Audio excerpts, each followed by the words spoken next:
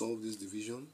This is like writing 8 raised to 8 2 all over 5 all over 1 1 all over 5, which is the same thing as you write in improper fraction. 5 times 4 is 5.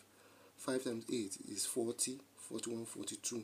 That's 42 all over 5 all over 5 times 1 5 6 all over 5.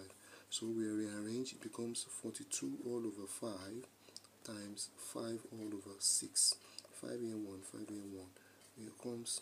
This becomes 42 all over 6, which is equals to, how many 6 can you find in 6 times 7? 42.